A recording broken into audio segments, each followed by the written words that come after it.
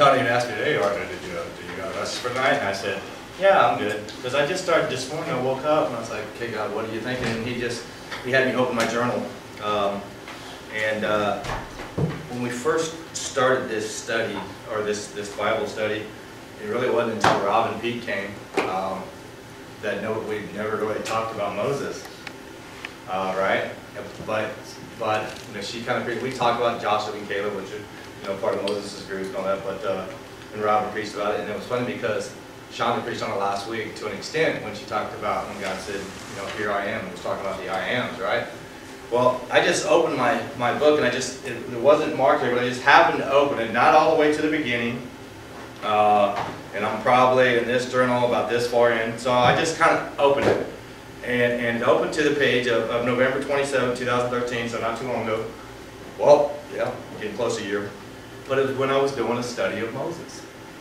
And I was like, wow, how cool is that? So I kind of read the first couple, and I was like, and then God just put a couple things. So I'm just going to try to share with you what God shared with me this morning and throughout the day as I was looking at some scriptures.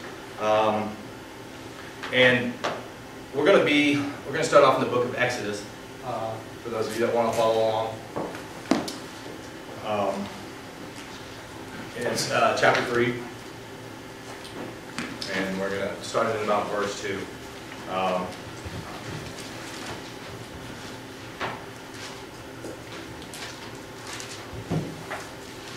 going to read a little bit here. And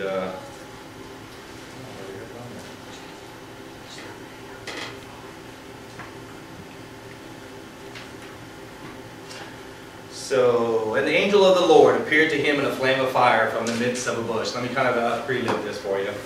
Basically, Moses had fled Egypt. I think it was 40 years prior. He grew up in the house of Egypt. We all kind of know that story.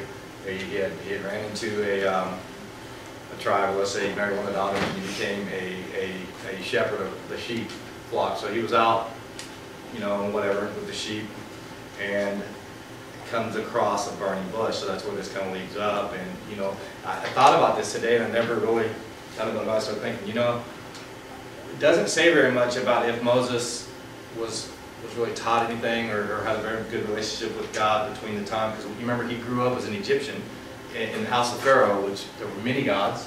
Okay, he knew who the God of his people were, from what I could gather and read.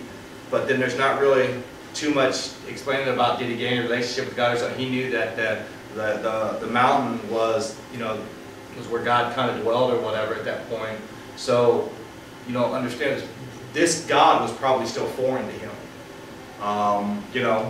So and as he's going up to see what this commotion is, this fire, it says. Now Moses was tending the flock of Jethro, his father-in-law, the priest of Midian, and he led the flock to the back of the desert and came to Horeb, the mountain of God. And the angel of the Lord appeared to him in a flame of fire from the midst of a bush. So he looked, and behold, the bush was burning with fire. Now, if you understand that, what it's saying is, he appeared, the angel of the Lord appeared to him. So a lot of us, just reading that quickly, might think like an angel appeared, right? But no, what it's saying is that God sent an angel in the form, or God himself, the angel in a form of a fiery bush. Okay? So a guy that does not know God that well, right? All he sees as he's walking, not knowing that it's God, he sees a bush. He's walking and he sees the bush and it's on fire, and he notices that it's not burning. It's on fire, but it's not burning. Okay? So he looked, and behold, the bush was burning with fire, but the bush was not consumed. Then Moses said, I will now turn aside and see this great sight, why the bush is not burned. So, as he's walking, he sees the bush, and instead of keeping on walking, he turned and looked at it to see what it was. And it was at this point that God saw. So when the Lord saw that he turned aside to look, God called to him from the midst of the bush and said, Moses, Moses. It made me think, I had some notes here, and I don't, whether I heard a sermon on it one time or not, I don't know, but this is what I had written down from those verses. God did not call out to Moses until he saw that Moses turned aside to look. Moses did not just keep on walking past the burning bush. It started making me think about this class. I started thinking about the people that come to this class and the visitors that we've had and the new people that come and what happened last week and with Sean DeVere in here preaching and what's happened this week with some families and stuff like that. And I started thinking of each individual person in here and kind of remember, thinking back of where their walk, where they were when they first started coming to this group, where I see a lot of them now with God. Each one of them has had a calling from God, and the majority of you, all of you, have stopped and looked at the bush, and God has called you. So I just find that and God He's called you. And that's the whole basis of what I just want to talk to you a little bit about tonight, is that we've all been called. Whether it was before you started attending this group, but I can tell you since you've been attending this group, and the reason I started thinking about this is because I started thinking of all the wows. Each wow has had one specific similarity. And they've all said something about when we started attending this group. God started doing something for them, with them, through them, or to them. Right? It was almost like this was our burning bush. I try to think back of when we first announced this at the LST, and that was like, how many people were there? Maybe under 200. I don't remember at that LST, but that was like the people getting to see up the mountain and see a bush burning but not being consumed on fire. And it wasn't until they came and sat in this room when God finally called them and said, Moses, Moses. So as I look at a lot of you in this room, I know just from the wows that a lot of you have had a word from God since coming to this group, and whatever it may be, So I wanted to kind of give you some encouragement tonight about stopping and not just passing that bush by, but stopping to look, and then God called you. I think it's kind of neat, significant in verse 5 that God told Moses to remove his sandals. He said, the ground that you are on is holy ground. I thought to myself, maybe the sandals represent where he came from and not where he's going. I just found that very intrigued. So in verse 11, it said, but Moses said to God, who am I that I should go to Pharaoh and that I should bring the children of Israel out of Egypt? So God's calling to Moses was to tell him, hey, my people, I hear the cries from my people in Egypt, and I chose you to go and bring my people out of Egypt. And Moses is like going, whoa, first off, hold up, I'm not even the one to do that. I escaped from Egypt. Why? Because I murdered someone. I had to boogie because they were going to kill me. Second off, my own kin, your people don't like me. For those of you that don't know that story, I suggest that you go back and read the story of Moses. And then he started going on to saying, I've been living 40 years good. I got a wife, some kids. I'm married to this rich man's daughter. I'm doing pretty good looking, and I can't even talk right. He started making all these excuses for when God called him that he couldn't go. But God was very stern, and the calling on his heart was very stern, and Moses went. We all kind of know the story from there. So that's my question is, where are you at tonight in your calling? Meaning, when God calls you, Jeff's talking about faith. It made me start thinking about Abraham. The most greatest name of faith is the man Abraham. When God called him, this man stepped out on faith so much, God said go, he didn't even know where he was going. Abraham, when he first left his homeland, was a wealthy man. Had a great homeland, big family. And God said, go to the place I show you. Here was a man that didn't even know where he was going, but God said go, so he went. Until God showed him the place he was supposed to be. On down later on in the story, God said, hey, now you're 100 years old, above 100, you got the son I've been promising you for so long, it's going to be the father of the many nations. Bring him up to the mountain and sacrifice him. Abraham never did even question God. Led him up into the mountain, tied him down on the thing, even raised the knife. And God supplied the lamb. That's some strong faith. Jeff got to talk about faith a little bit in his message. think about the faith that is producing the things that's happening in our lives now, and the faith that Abraham, because of that faith, Abraham, you know, if you read the story, was one of the most blessed men in ever, you know. So it's when you get called, how many of us? Let's just think about this. I'm going to skip in over into Matthew, into Jesus' day. And Jesus in Matthew chapter 8, let me get there real fast. But first off, before I get there, let me just hear by maybe a raise of hands or amens, how many feel that they have been called? Amen. Amen. Exactly. You know. So chapter 8, verse 22, I think it is. Let me see. No, actually, going back. We'll start in verse 18. I'll just kind of read it. And when Jesus, does everybody have it over there? And when Jesus saw great multitudes about him, he gave a command to depart to the other side. Then a certain scribe came to him and said, "Teacher, I will follow you wherever you go." Then Jesus said to him, "Foxes have holes and birds of the air have nests, but the Son of Man has nowhere to lay his head." Then another of his disciples said to him, "Lord, let me first go and bury my father." Here was people that were hearing Jesus preach, seeing him do miracles, decided they wanted to follow. They had been called by Jesus. As a matter of fact, it's in there's a scripture. There's a scripture in John chapter 6. It says there, this is Jesus talking, and he said, "Therefore I have said to you that no one can come to me unless it has been granted to him by my Father." Meaning those who come to me have been called by God. Okay? One way, shape, or form, God has called them, and they have been called. Here's Jesus, these people that fell, they've seen Jesus, and they're like, "Yeah, I want to follow Jesus. This man's doing miracles." For whatever reason, they wanted to go and follow him. But here's one that said, that had been called. He said, "Lord, let me first go and bury my father." But Jesus said to him, "Follow me and let the dead bury their own dead." I really looked into that scripture today, because when you first read that, you might think, well, gosh, that's kind of mean. Jesus didn't want him to go bury his dad.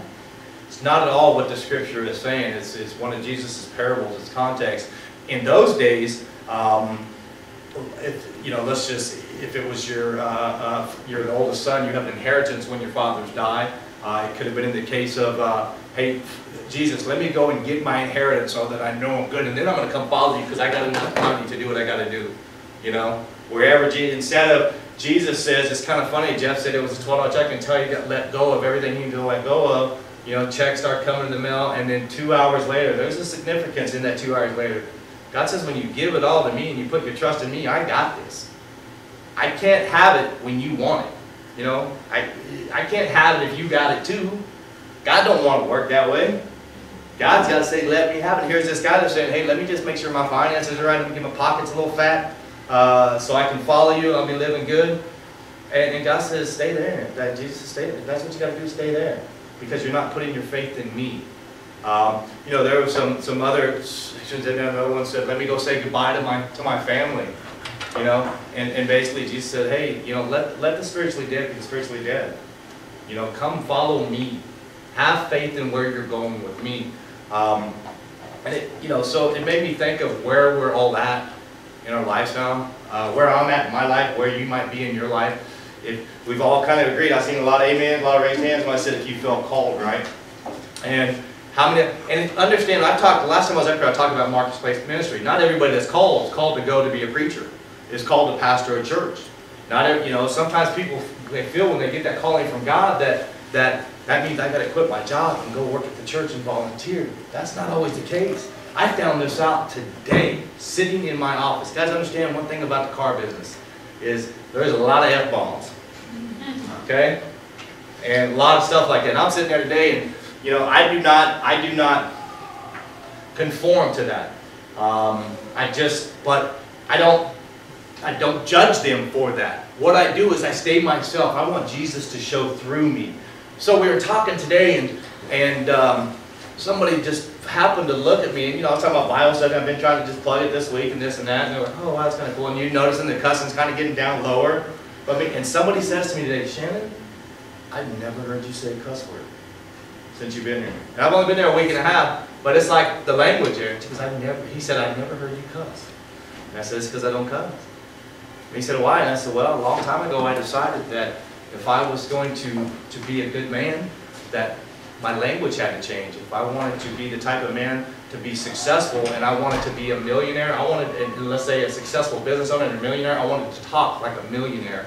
Like someone I'm getting ready to make $1 million deal with is not going to want to hear F-bombs out of my mic to make that deal. So I started living that way a long time ago, and I said, you know, when God gets when God starts living inside you, you just don't talk like that no more. And so I went from a week and a half ago hearing beep, beep, beep, hey, to beep, beep, beep, you know, to I haven't heard it quite so much. So it's the Jesus showing through me. It's the Jesus starting to affect people around me. You know? So that could be the ministry that people are called to be a minister in your marketplace, to let the Jesus show through you. Okay? But what tends to happen if you go back, and there's a story back in Abraham's day, when he left his hometown, his nephew went with him, Lot. And at one time they separated. Lot and his wife went to a place called Sodom. And happened to be a very, very evil city. A lot of bad stuff going on. Lot stayed true to God. Him and his family, you know, kept worshiping God. And one time God finally said, forget it, I'm destroying this city. Sent angels down to tell Lot and his wife, hey, get you and your family and get out. And do not look back. Okay? So they go and they boogie, and kind of goes back to where Lot, I got to talk about Lot's wife. Lot's wife, as they're leaving, you know, kind of wanted to maybe, hold on, let me go back and say goodbye, because as they were leaving, Lot's wife looked back. And as soon as she looked back, she turned to stone. And to sit here in her sand or whatever it was, she ain't here no more. Okay? And it was, the reason that's significant is because when God tells you to go, He's telling you to go and stay forward. The looking back is not merely reflecting to evaluate the progress made since one decided to leave the world view. So, you know, when we became Christians and we decided to follow God, and, you know, we decided to change our life, and we just started to walk towards whatever calling He had for us, and each and every day allow Him to show that to us more and more, we started leaving the world. Does that make sense? We started entering into the kingdom and leaving the world. Instead, it's like Lot's wife, who looked back with a degree of longing to return to what she had left. Her life was literally on the line, and rather than being fully engaged in surviving, she placed a higher priority on life's lesser matters than on the greater one of the preserving her life through God's gift of protection. So and I just wonder how often I look back on my life, how many times I just kind of looked back on where I, you know, now I look back at where I came from to see where I've gotten. Before I looked back to kind of, my little brother's a prime example. At one time in his life, biggest heat in the world, major gangbanger, all that, gave his life to Christ, became a very, very powerful man of God. But over the years, he always kind of looked back to what he had given up. And when trials and storms and temptations start coming, he is now fallen completely back into his old lifestyle, and it's 10 times worse than what he ever was before. You know, so he always had one foot back, and you know, once you take that first step, it's easier to just keep stepping. Before long, you're running all the way back, and you're 10 times worse than where you were. And you know, Jesus has said at one point, therefore I have said to you that no one knows the right thing. I don't even know if I can, but I thought about it today. But oh, Jesus, let me see. It's in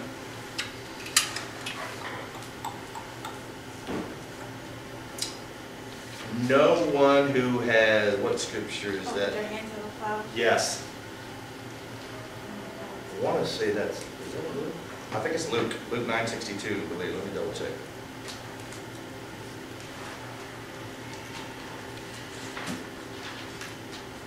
Luke 9 verse 62 says, yeah, but Jesus said to him, no one having put his hand to the plow and looking back is fit for the kingdom of God. What Jesus is saying right there is, I've called you, you've answered, come with me, quit looking back. So I'm here today just to tell you and to give you a little bit of hope in life, in your dreams, in your vision, and whatever God has put on your heart, to from this point forward, stop looking back. Amen. Let God take you to where you want to. You know what? Because He might be taking you to Egypt to rescue somebody, and all you got to do, and you might feel so inadequate, so unprepared, so unworthy, but that's where He needs you. He didn't use the Israelite army to kill Goliath. He used a shepherd boy that couldn't even put on the armor because it was too big for him. Couldn't even carry the sword. He used a shepherd boy and a rock and a slingshot. He don't need anybody that... The Gideon army, he didn't use the 30,000 they had. He dwindled it down to 300. God don't need you if you've got all puffiness. God needs you inadequate, unprepared, unworthy.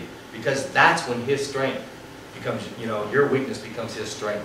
That's when the battle can be won. So what I'm telling you is, in this class, I know that each one of us have started to plow. We have started in one way, shape, or form, whether it's in our own well-being, whether it's coming farther in our own life, in our own spiritual journey, in our own spiritual walk. We have all started to plow. And I truly believe 100% that God said to me today to tell you to quit looking back. It's time to keep going. He's got some amazing things planned for somebody through you. Because He's already done it to you. I know that because you're here. You know it. You may think you still have problems. There might be still stuff going on. But that's the only... you guys want to know the secret? You know what that is? If you've been coming to this class, and it's amazing that so many of you in here have started coming to church with us now, and some of you are faithful members in other churches, but here's the deal. If you've been coming to this class, God has already started to do amazing things through you and to you. Okay? And what's happening is, if you still have issues going on in your life that you're just thinking, oh, I just need this, I need this, that's the devil stealing your joy. Because when you come to Christ, it's all about joy. What's the devil's job? To kill, steal, and destroy. Not to kill you physically, because he can't. Okay? He has to kill, steal, and destroy your joy. Follow me? And if he can keep you so consumed in everyday life and bills and family members and health, he has succeeded in robbing your joy and your faith in where God has taken you. One thing about Moses and all the trial and temptations he has, when he decided to follow God, and even when a miracle of parting the Red Sea, message and checkmate. And all three sides, they had nowhere to go. The Israel army behind them, a mountain on this side or whatever. All they had in front of them was the sea. And they were all, oh my God, we're going to die. Why did you take us out of Egypt? We're going to die. God split the Red Sea so they could walk across. And then the sea fell on the Pharaoh army, the Egyptian army, and killed them all, right? Even after that miracle, the people started, on down the line later on, they started, why did you take us out of Egypt? We have no water. Boom, Moses struck a rock with his rod, water came out. Why did you take us out of Egypt? We had no food. Next thing you know, manna from heaven quail. Even after all that, they murmured and complained. That's why, do you know that the actual promised land was not that far from where they ended up? But because they did not have complete faith in God and murmured and complained, He left them in the desert for 40 years just walking around. When the promised land was here, He just left them walking around. Because, you know what I mean? But Moses stood strong. After all, think about how many times each one of us are a Moses. That's why this group's called Moses. That's why this group's called Moses. We're all a Moses. But it's time now to, even in your life, with the complainings and the murmurings and the bickerings, to just keep your eyes on God. Because that's what Moses did. That's what Moses did. And the one time Moses didn't, cost him from being able to enter the promised land. He got to see it. God showed it to him. But he didn't get to enter it. After all that, but he still stayed faithful. And to this day, in the New Testament, the two people that were up on the Mount of Transfiguration with Jesus, were Moses and Elijah. Moses is a pretty stout character in the Bible. So let your Moses come out. Let your Joshua soldiering come out. And just understand that the problems that since you called, and God has said to you, Anita, or Lily, Shelby has called your name, you know what I mean? Since He's called that to you, and everything else around you is just the devil trying to steal it from you. So it's time to start walking in your calling, and whatever calling that may be. I strongly believe there might be a preacher, a pastor of a church in this room. There might be an evangelist that's going to one day be preaching to thousands of people, watching millions of souls come to Christ, all because of a word you're saying. There might be a songwriter that writes a song that somebody who's smoking on a joint at 3 o'clock in the morning hears that song, and the word of God comes through that song, and they become eternally saved. And that one day you'll be up in heaven and somebody will walk up to you and say, thank you, because of that dollar you gave the M.O.S.E.S group. It was used to go to send me on the mission, or to send someone on the mission trip, and I heard the word of Jesus preached for the first time and I accepted him. Thank you. That's the calling. So I wouldn't want to, I hope somebody got a word out of that. You know, my prayer tonight for each and every one of you is that you find the strength when you leave here to keep going. From this point on, that when you walk out of this door tonight, you walk out of the door and you get in your car, that you tell God, I'm no longer looking back. Because when you get home, you're going to have that phone call. You're going to have that problem. You're going to have whatever it may be. And guess what you get to say? God, I'm not looking back. And you get to go forward. And God's going to give you the rock to put in the slingshot to slay the giant. But it's going to take faith, like what Jeff said. It's going to take faith, and like Jeff said, to get you beyond where you're at now. So with that, I will close. It's been exciting. If anybody would like prayer, maybe you're at a spot in your life where you said, yeah, God, you know, you're right, I started following you one time, but I've looked back. I don't want to be Lot's wife. I don't want to be escaping up the mountain and turn back to what I missed. I don't want to be that. I want to keep looking forward. Maybe it's a recommitment for you and what you're calling or where you're going. I can pray with you. Maybe it's a healing, something that's going on.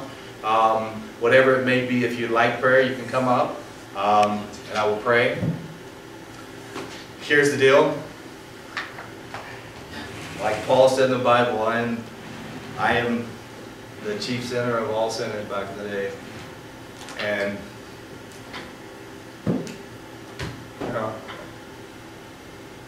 if God gave me the power from the Holy Spirit to be able to lay hands and heal people, lay hands on people and heal, and to lead people in the prayer of salvation, to give them eternal life, then by gosh, He can do it for anybody.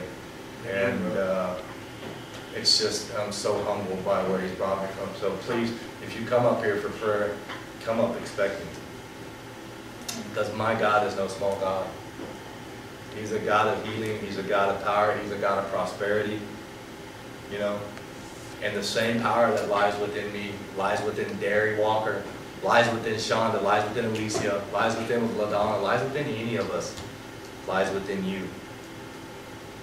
And it's just about releasing it and letting God work through you. So, with that, look, you know what I'm so proud of? Look over and see Kristen. She's been faithfully bringing her book. Just waiting for the day for LaDonna to start. So, God bless you guys. We'll go ahead and close it from there. So if anybody needs prayer, just come on up. Thank you guys so much.